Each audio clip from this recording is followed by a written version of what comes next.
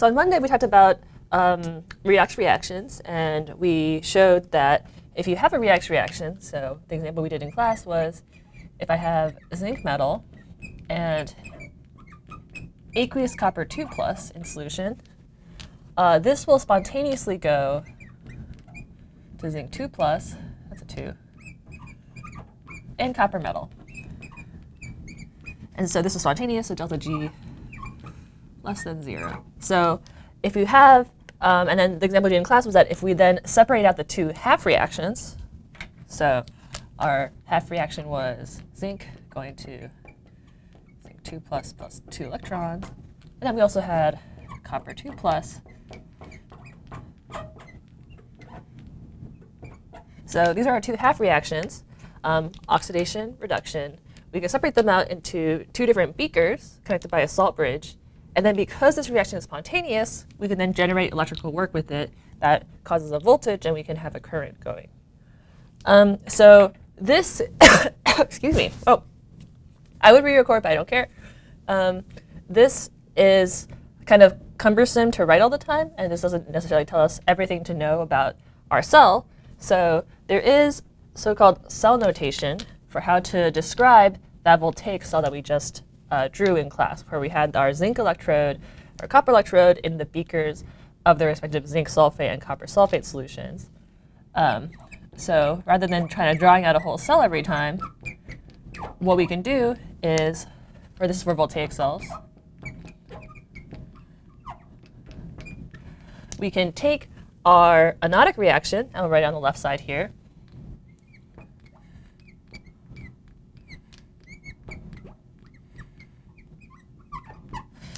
This vertical line refers to a phase change. Because we're going from solid to solution phase. So on this left side here is our anodic reaction, anode. Then we write, we had the salt bridge. The salt bridge is very important. If you don't have the salt bridge, it won't go. And then on the right side, then we have our cathode, which will be our reduction. And again, there's this vertical line here because the copper 2+ is in solution, and then the copper solid, the copper 0, is our electrode in the solid. OK, so that's how you express a voltaic cell. So some kind of additional notes. Here in this particular cell, we're using our metals as our electrodes. So we were hooking up like a zinc bar and a copper bar by a wire, and then we had the voltmeter in between. Sometimes for some electrochemical cells, we, for maybe our redox couple is not a metal, so it's not conducive to hooking up as an electrode. So we sometimes use inert electrodes.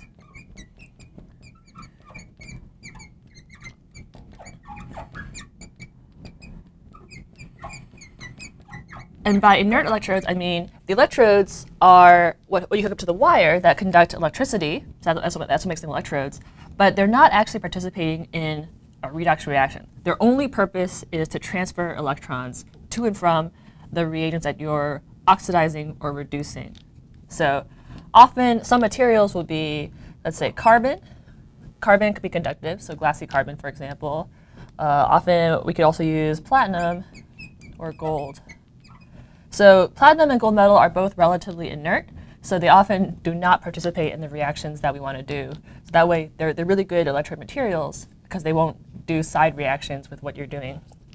So as an example, suppose we have, let's say, a cell where I have a beaker of potassium iodide.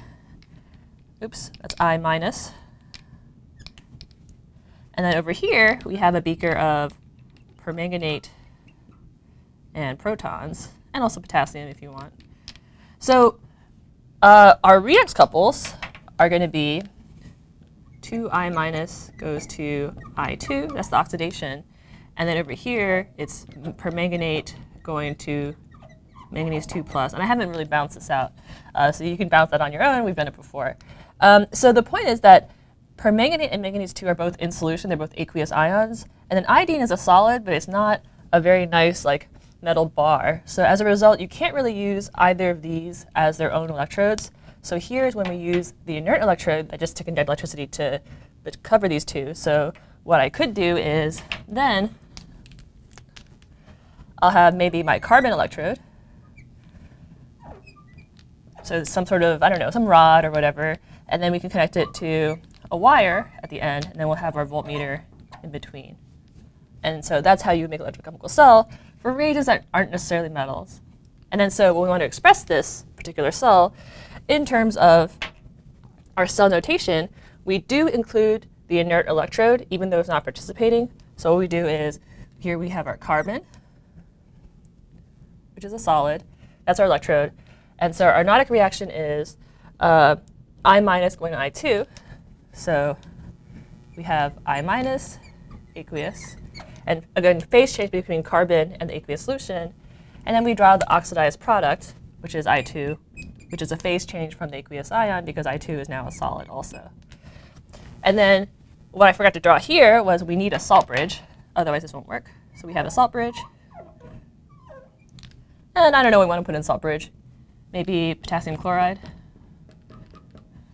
And then so in the salt bridge, here's our salt bridge, which I drew in red, pink.